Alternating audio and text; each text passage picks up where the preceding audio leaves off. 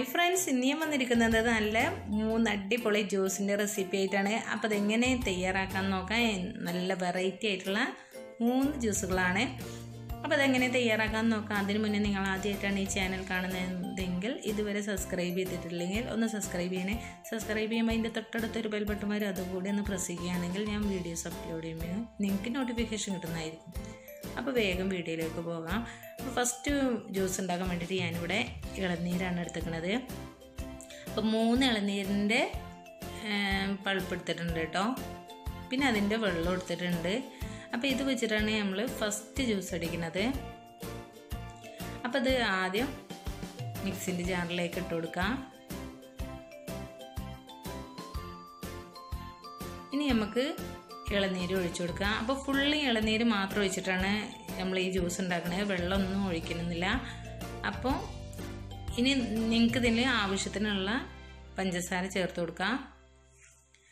പഞ്ചസാര ചേർക്കണ്ടെന്നുള്ളവർക്ക് ചേർക്കാതിരിക്കാം, അല്ലാത്തവർക്ക് കുറച്ച് പഞ്ചസാര ചേർത്തിട്ട് ഇതുപോലെ നല്ല അടിച്ചെടുത്തിട്ടുണ്ട്. ഇത്രയേ ഉള്ളൂ ഫസ്റ്റ് ജ്യൂസ്, ഇത്രയേ ഉള്ളൂ.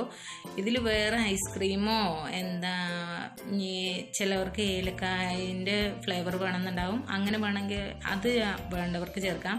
പക്ഷേ ഇതാണ് കറക്റ്റായിട്ടുള്ളത്. ഇതിൽ നിങ്ങൾക്ക് എന്ത് വേണമെങ്കിലും ആഡ് ചെയ്യാവുന്നതാണ്.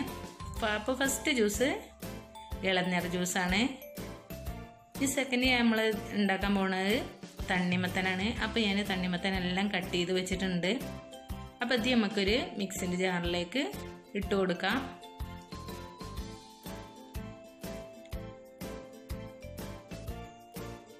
ഇനി ഇതിലേക്ക് ചേർക്കാൻ പോകുന്നത് കട്ടപ്പാലാണ്. അപ്പോൾ ഒരു പാക്കറ്റ് കട്ടപ്പാലുണ്ട് കേട്ടോ, അത് ഞാൻ ഇതിലേക്ക് ചേർത്ത് കൊടുക്കുകയാണ്. ഇനി ഇതിലേക്ക് ആവശ്യത്തിനുള്ള പഞ്ചസാര ചേർത്ത് കൊടുക്കുകയാണ്.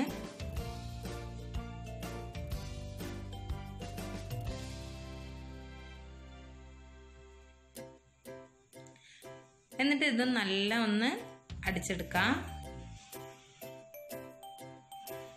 അപ്പം ഇതും അടിച്ചു കഴിഞ്ഞിട്ടുണ്ട്. അപ്പം ഇത്രയേ ഉള്ളൂ, നമ്മുടെ തണ്ണിമത്തൻ ജ്യൂസ് റെഡി ആയി കഴിഞ്ഞിട്ടുണ്ട്. അപ്പം അത് നമുക്കൊരു ഗ്ലാസ്സിലേക്ക് സെർവ് ചെയ്യാം.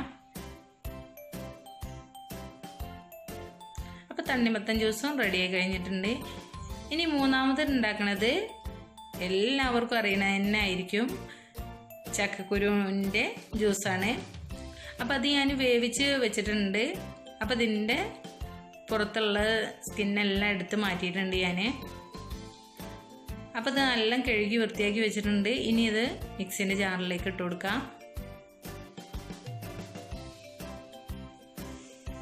ഇനി ഇതിലേക്ക് ഒരു പാക്കറ്റ് കട്ടപ്പാലാണ് ചേർത്ത് കൊടുക്കുന്നത്.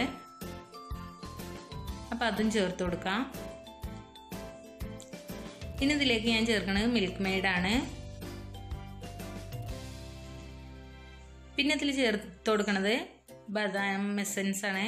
അപ്പം അത് പൊതുവേ നമ്മൾ ഈ ചക്കക്കുരുവിൻ്റെ ജ്യൂസ് അടിക്കുമ്പോൾ തന്നെ ഒരു ബദാമിൻ്റെ ടേസ്റ്റ് വരിക. അപ്പോൾ നമ്മൾ ഇതും കൂടി ചേർക്കുമ്പോൾ നല്ലൊരു ഫ്ലേവറും നല്ല ടേസ്റ്റും ആയി മാറും. അപ്പോൾ അതും അങ്ങനെ അടിച്ച് കഴിഞ്ഞിട്ടുണ്ട്. അത് നമുക്ക് ഗ്ലാസ്സിലേക്ക് മാറ്റാം. ഇത്രയേ ഉള്ളൂ, നല്ല ടേസ്റ്റി ആയ 3 വെറൈറ്റി ജ്യൂസുകൾ റെഡി ആയി കഴിഞ്ഞിട്ടുണ്ട്.